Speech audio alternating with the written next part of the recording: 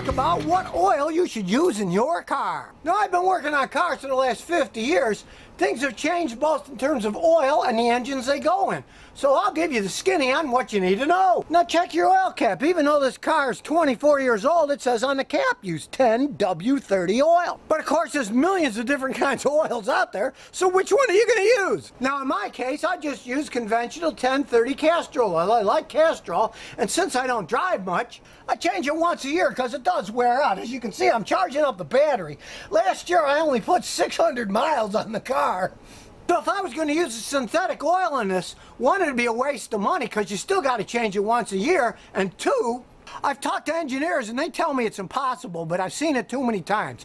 Guys will get an old car like this that has 240,000 miles, they'll put in synthetic oil, then it will either leak more oil or burn more oil. So I'm not switching an old car from using conventional oil that's high mileage to using synthetic oil. I just wouldn't do it because I've seen problems occur then. Now let's go to a more modern car. This Toyota Matrix has a cap that says use energy conserving 5W30 oil. Now here you have a choice. You can use either regular oil and change it, say, every 5,000 miles, or you can use full synthetic oil and you can push it up to 8,000 or 10,000 miles then. Now this used to be my wife's car and she drove it to school. So she put about 5,000 miles a year on it, so I just used normal oil and it changed every 5,000 miles. But if you have a car like this and you drive a lot more mileage, you could use synthetic oil and change it a lot less often. Then you'd get to decide what synthetic oil to use. Well, my theory with that is go for the one that's the lowest price. When I went to AutoZone, the Mobile one was like 10 bucks a quart, but this STP full synthetic one was only $5 a quart. So I'd use the STP, what the heck? Now in many really modern cars, they use a 0W20 oil. Now that, you have to use a synthetic oil because it's only available in synthetic oil. So my advice for that is, hey, go price around. Find the one that has the best price and use that one. Because you have to realize, at least here in the United States, the government has all kinds of regulations on motor oils these days, so any that are sold are perfectly fine. There aren't any crappy ones that are be able to sold to the public in the United States.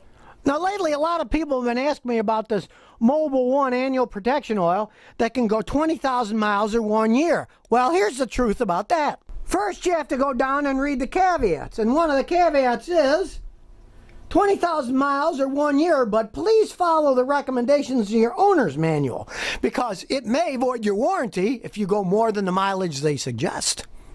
And truth be told, you can only do 20,000 mile oil changes if you do mainly highway driving. You really can't do that in stop and go city driving. Those big truckers, they don't change their oils that often, but the trucks are going 65 miles an hour for hours and hours on edge, and there's not much wear in an engine when you're going at a steady speed on a highway. So me, if I'm going to use synthetic oil, I'm going to find the one with the best price, change it every 7,000 to 10,000 miles.